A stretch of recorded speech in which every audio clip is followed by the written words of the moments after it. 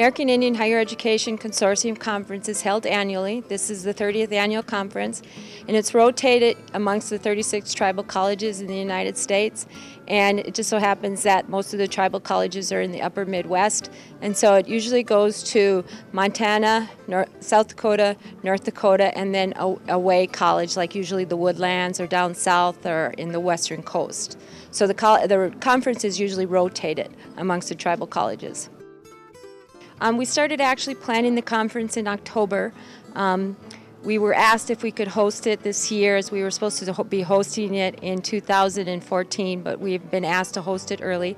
So we started planning in October, and what we have done is we've taken the North Dakota tribal colleges and we have set up planning committees, and we set up competition committees, and we have been meeting as tribal colleges 2 or 3 times and doing a lot of work through emails to get the competition running as smoothly and the conference running as smoothly as it has. We have actually 32 of the 36 tribal colleges represented at the conference. Do they know where they're going to hold it next year? Yes, I believe it's in Rapid City, and the South Dakota schools will be hosting. The activities are limited to tribal college students, but we do have things that are open to the public. For this conference, we had the powwow that was open to the public. We had the Val Kilmer presentation. Anybody can come and register for the conference and attend the workshops and general assemblies. It's just that the actual competitions are for tribal college students. Everything this year is the students have shown great leadership and responsibility and good sportsmanship.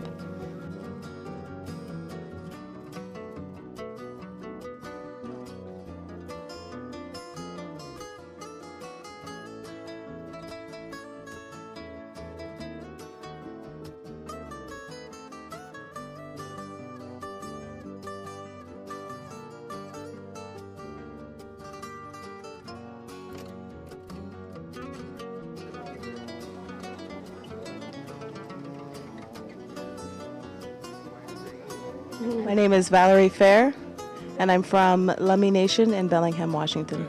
Hello.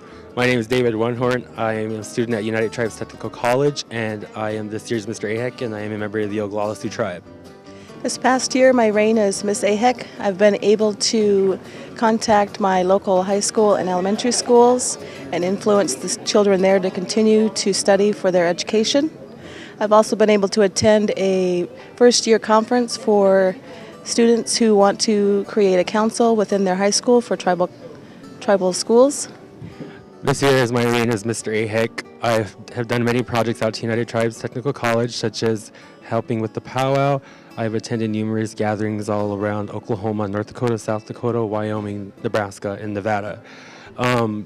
I helped out with a project in Nevada for their first annual powwow called the Sacred Visions Powwow, held in Wadsworth, Nevada, and it was a pretty good experience for me because we got to build the powwow grounds and the hand game grounds as well. This is my second AIHEC. I just heard about it last year when we went down to Chandler, Arizona, and it was a really good experience for me. And I decided to run for Mr. AIHEC, and I got picked.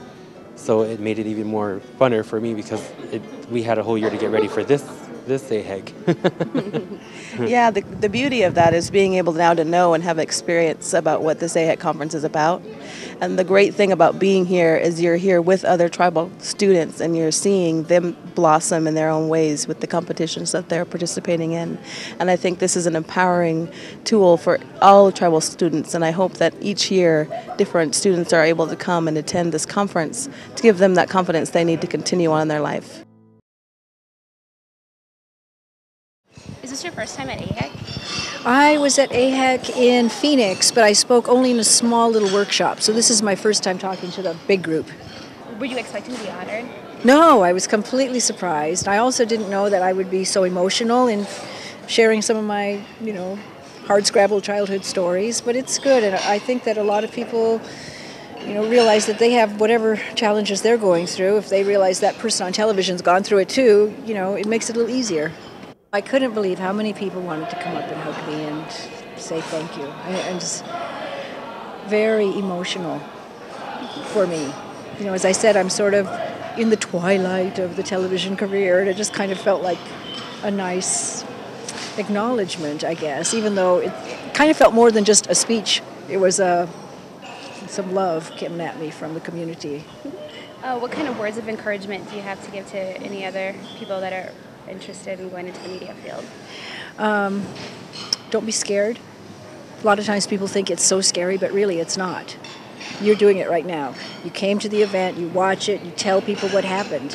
And the first time I did a live shot, everybody at the time was really scared. They thought some reporters can do tape because they can just memorize what they're going to say and talk to the camera, but you have to have really nerves of steel to be live. But really, it's not. You just look at the camera as if it's a telephone, and you're just telling people what happened. And if you keep it that simple, then anybody could be a news reporter. I think it's actually easier today than it was when I started, because now you have little tiny cameras, everybody can do YouTube, you can go right on the internet, you can edit. I think that everybody really can be a reporter now. How long have you been in the business altogether? Oh, altogether. I was at local television in Seattle for 6 years, and then I went to ABC for 3 years, and then CBS for just shy of 21. So it's been a quarter century, more than a quarter century, and I'm nearing the retirement days. But I want to use some of my energy and focus to actually give some time and attention to Indian education. What kind of things do you have in mind? Raising money perhaps for the American Indian College Fund. Also, I think that I just want to support the tribal colleges. I visited a couple of them. I visited Sitting Bull. They've got a beautiful campus, but I don't know if every tribal college has a similar campus, or some more wealthy than others because they are getting donations from casino tribes. I don't really know, but I would like to somehow be involved and support kids going to school. So right now, are you just on the road and going and talking to different schools and whatnot? Yeah, I'm doing more of that than I am reporting right now. However, I don't think my reporting days are totally done. We'll just see what happens. Your address to the students today, you made some very positive remarks. What do you think the students walk away with? Well, I hope we get some sense of inspiration and trust that their own individualism, no matter what anybody says, is really what counts. Great strength that I've noticed from all Aboriginal peoples around the world, and particularly those that here where I worked in South Dakota and living out of Wanblee while I worked in the Badlands area, and the people where I live as well in New Mexico that share a sense of humor, because it comes from what humor does. It's like a spark that reminds us that life is a positive thing. It's a positive spark, even when terrible things happen. Particularly about the arts, that is so shocking when budgets come up. Same thing with sports, but particularly with the arts, when tragedy strikes, what's the first thing we do? We gather together, someone tells a story, someone makes you laugh, someone sings a song to remind us that we're all together and everything's going to be all right. It doesn't matter where you are, what the tragedy is, that's what happens. First thing, we tell a story, we make sure everybody's okay, and do what we can to help. And then it gets talked about as if it's not the first thing that we do.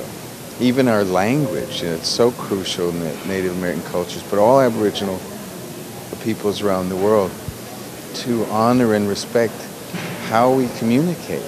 The fact that it's not being respected it's a shocking, but it shouldn't be too surprising. Just like the animals that I care a lot about. The wildlife is just a reflection of love. Just another way of seeing respect or lack of respect. And when the animals are dying, it's from neglect and the idea that humans think they're more important.